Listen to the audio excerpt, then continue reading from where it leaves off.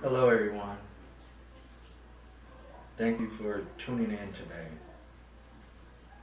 Today, I want to speak about sexual sin.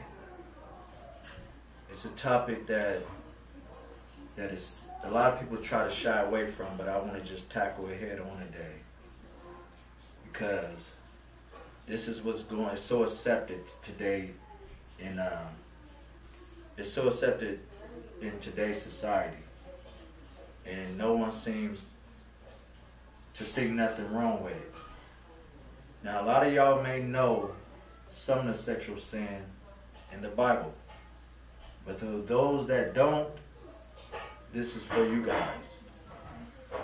Now, the first sexual sin I want to touch on today is adultery. And for those who don't know what adultery is when two people are married and they go outside their relationship to have sex with someone else. That is adultery. That can lead you into hell, for those who don't know. And also, not only having sex with someone else, but also looking at someone in a lustful way. So if you out and about, even at a grocery store, gas station, and you see someone that's appealing to you, and you look at them in a lustful way, that is sinning. You just committed sin, even if you look at someone in a lustful way. So I'm just bringing awareness to anyone that may not know that looking at someone in a lustful way is a sin, and being married and having sex with someone else is also a sin. Secondly, I want to talk about fornication. Fornication is so common these days that the world don't see anything wrong with it. For those who don't know, fornication is when two people come together to have sex and they not married. That is fornication. It's so common these days that the world don't see anything wrong with it because it's just so common. So for those who don't know, having sex without being married is a sin. So I urge anyone who commit these sins to confess their sin to our Lord Jesus Christ and ask Him to forgive you and turn away from that sin. You can't confess your sin and continue to stay in that sin. You have to confess your sin, and God will deliver you from that sin, and He will forgive you for any sin. So I'm just letting you know, just confess your sin and ask God to forgive you and repent, and don't try to commit that sin again. And the Lord will forgive you. I also want to touch on masturbation. A lot of people, it's so, like I said, it's so common, the world don't see anything wrong with it. But even if you're masturbating, that is a sin. And masturbation can lead you into hell, whether you're a woman or a man, or either you're doing it together or by yourself, it don't matter. Masturbation is definitely a sin for those who don't know. And it also can lead you into hell also.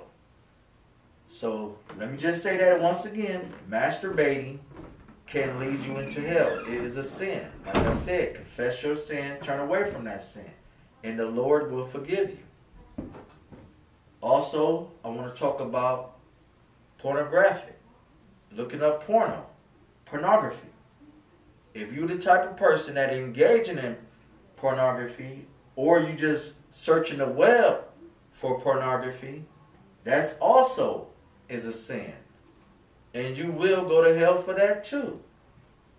So I'm just letting you know, for the people who don't know, if you're looking up porn, or you even engaging in porn, that is a sin. But if you're engaging in porn, that goes back to having sex, you know, without being married and all this other stuff. But if you're looking up pornographic material, whether it's pictures or videos, you can go to hell for that.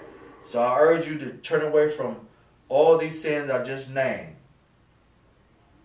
And I also want to mention, last but not least, I want to mention homosexuality. I want to mention that too. Some people think engaging in homosexuality is not a sin. But I'm here to tell you it is a sin. And not only is it a sin, it's an abomination. So if two men are together and engaging in sexual act, that is a sin.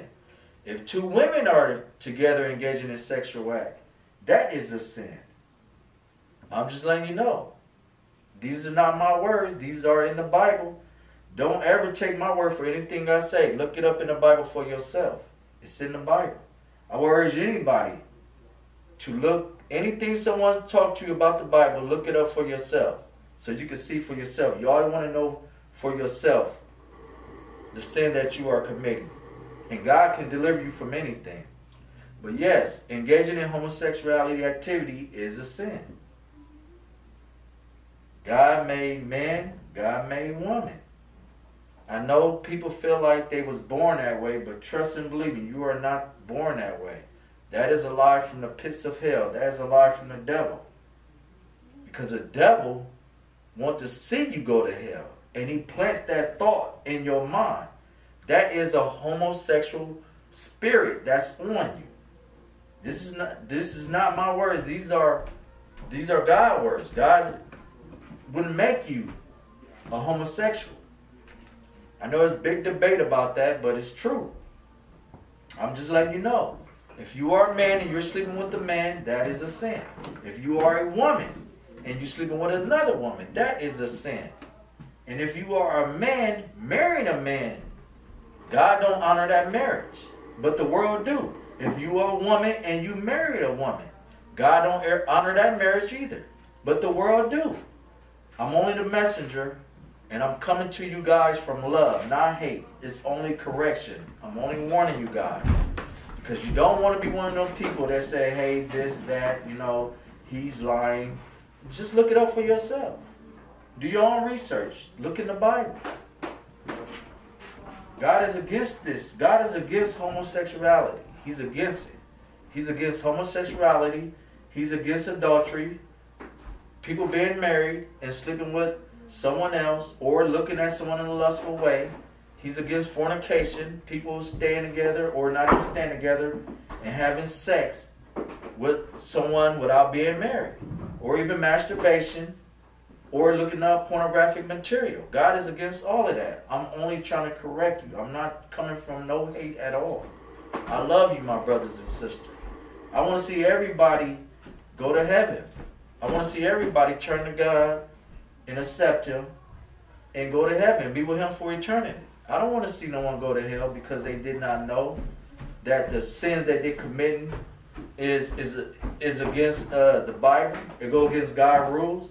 And not only sexual sin, but all sin in God's eyes. God do not approve of it. He hates sin. We can't be near Him when we're sinning. Not just sexual sin, but today I'm just talking about sexual sin. But I will touch on a lot of other things that God do not approve of that could be a sin.